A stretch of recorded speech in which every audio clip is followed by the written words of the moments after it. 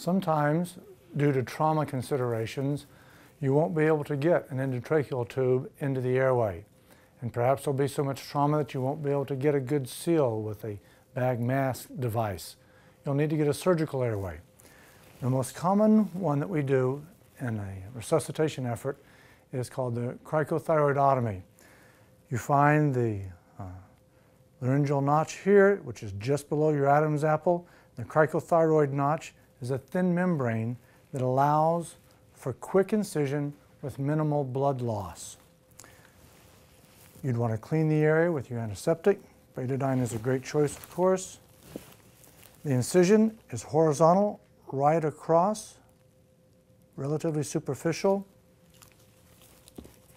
You can widen it with a little blunt dissection with your forceps.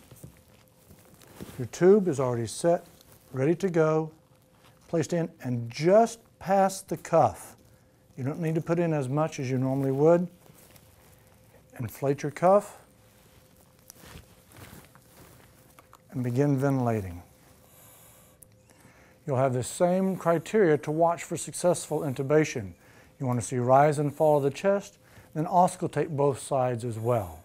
Then you'll want to try some of your other devices to confirm placement.